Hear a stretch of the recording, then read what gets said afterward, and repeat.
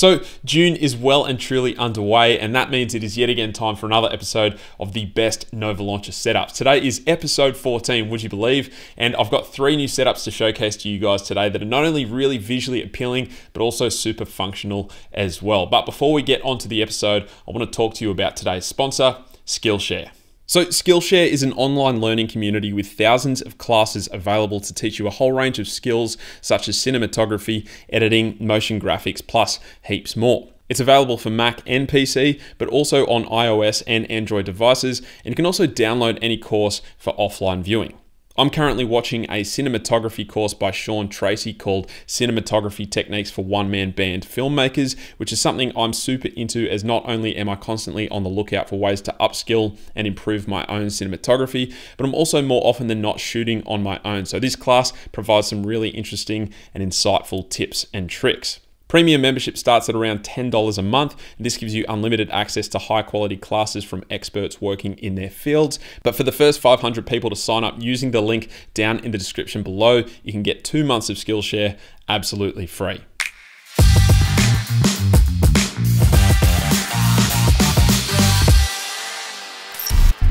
So first up, we have Nick's one-page setup, which has this really nice material design look to it. It's got lots of functionality baked in as well. So let's take a look at what is used to make this setup look and work the way that it does. Starting with that wallpaper, this is obviously what gives the entire setup that very material design-esque look and feel. And this is one that Nick has sent through directly, which is great. But the way that he's utilized this wallpaper to influence his widgets and icon placement really ties in nicely and gives the overall setup such a distinct look. And speaking of widgets, up the top left we have a time, date, and day widget. This is a modified version of a widget that comes from the Minimal UI widget pack for Zupa Widget Pro. And this is a really clean looking widget. It doesn't take up too much space either, which I like. And those little colorful line accents help to keep things consistent with the overall theme.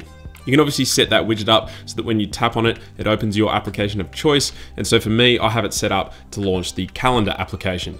Over on the right side of the homepage is a battery percentage widget. This one also comes from the Minimal UI widget pack, but it is modified a fair bit to produce the look you see here. I've got this one set up to launch into the battery settings. Coming down the bottom there, we have 3 application folders with the grid preview setting enabled within the Nova Launcher settings. And within these are a range of applications using icons from the CandyCons icon pack. You can obviously set these folders up to feature whatever apps you'd like, but Nick had these set up as social, multimedia, and productivity folders respectively.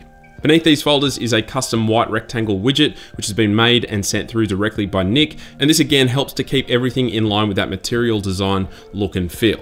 Down the bottom, we have a rounded white dock with just one folder of applications sitting on top, filled with a range of commonly used utility applications. Aside from that, the app drawer is fairly standard, nothing too special about it, but that is about it for this setup. A great looking one, in my opinion.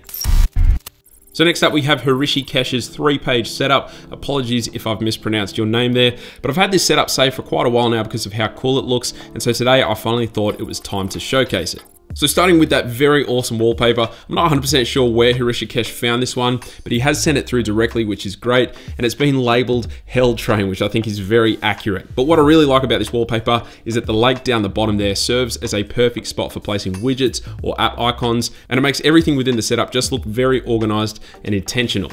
On top of that frosted lake, we have a time, date, battery percentage, and day widget, which comes from the Fox for Zupa widget pack. And the look of this widget ties in very nicely with the overall setup, and again helps the setup to look very cohesive.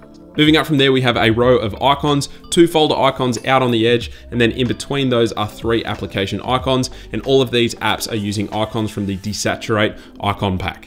Above that, we have a Google search bar widget. This is one of the stock ones that Nova Launcher provides. The dot icons on the right of it also serve as the trigger for jumping into the app drawer.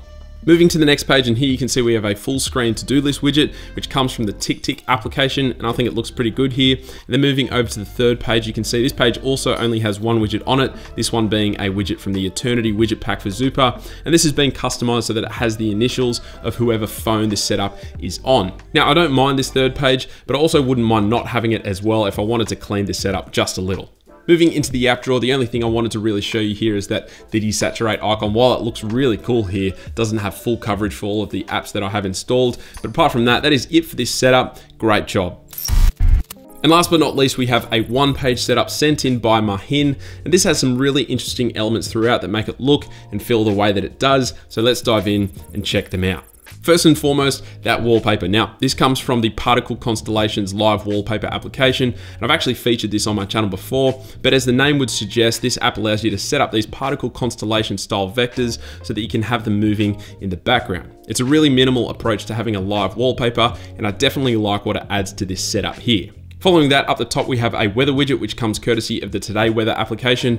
And I like the look of this one. It looks simple and clean, but also gives a good range of weather information, which is nice. Coming down below that, we have the same time, date, and day widget that Nick used in his setup, but this time with the original color scheme. And again, this is from the Minimal UI for Zupa widget pack. And then within that widget, he's also placed in a self-made battery bar percentage widget, which is placed over on the right.